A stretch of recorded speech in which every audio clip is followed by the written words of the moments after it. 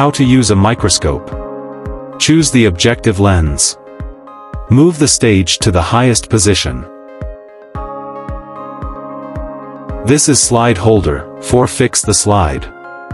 There are two small knobs, the top part, if you rotate, it adjusts the vertical on your slide, and the bottom one, if you twist, it adjusts the horizontal on your slide. Turn on the switch because you need light. Choose the objective lens, and put the slide on mechanical stage.